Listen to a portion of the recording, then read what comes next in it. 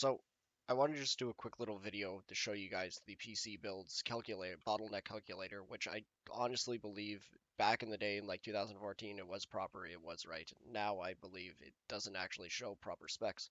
Uh, Based on mathematical sense, every PC has a bottleneck, but they seem to make you feel like your PC isn't going to perform properly and you need to go out and buy a brand new processor and blah blah blah blah blah. But I'm going to show you that it's a sham. So let's look at a 1080. Let's put a GTX 1080 into my computer. We don't even need to touch the RAM or anything. You just go calculate. I don't even know why they put that there. So 8.48. So it's proper. Let's just see what happens if we actually change the RAM.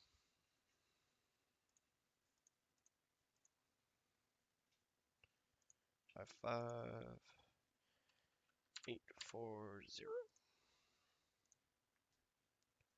Let's do 481 SSD.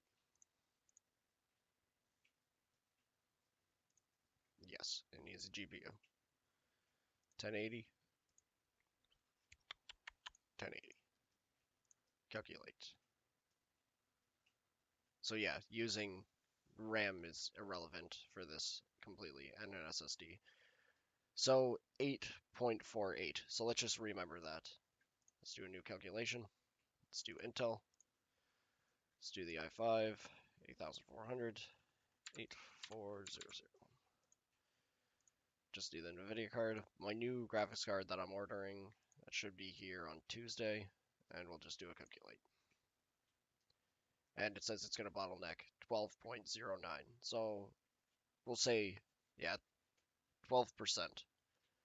And then it tells me I need to buy a new processor. Look at all these new ones that just came out that are super expensive that they're trying to jam down people's throats to buy.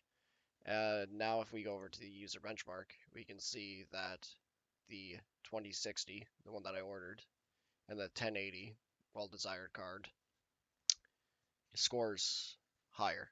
It's 12% stronger. 17 peak performance overclocked, and it gets higher FPS on average on certain games. CSGO big time, Grand Theft Auto quite decent.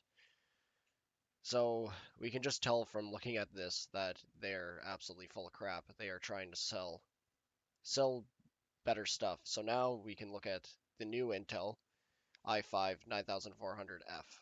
Make sure we're on F. Yep. What's this one scoring at? Okay. That's an Intel i3 9100F. 8089. Well, look at this one. It's 3% stronger across the board.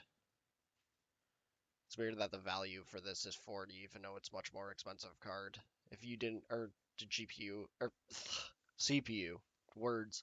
If you don't have a graphic, or if you don't have a processor yet, I would just buy the cheaper one. It is much better, even though it doesn't have internal graphics, which kind of blows. But anyways, so my theory is it's going to say that it will work with the other processor. So it says that this processor is too weak, but 3% difference, I guarantee you it's going to drop down. I just know it will because they're full of crap. So let's do it. Intel. Let's do the i5 9400F. Do the NVIDIA 20 series 2060. And we don't need to touch the RAM. And calculate. 7. Your processor will work. That math doesn't add up. The extra 1 decimal point that this CPU pumps out is only worth 3% extra performance, which doesn't have mathematical sense of why it went from 12 down to 7. So it went down 5 points from 3. It's full of crap. Don't believe the bottleneck calculator. The best way to tell if you're getting bottleneck is test your PC. Like, do an actual specs and we'll tell you what's slowing it down. And the actual thing to do if you use, like, user benchmark, that doesn't seem to lie.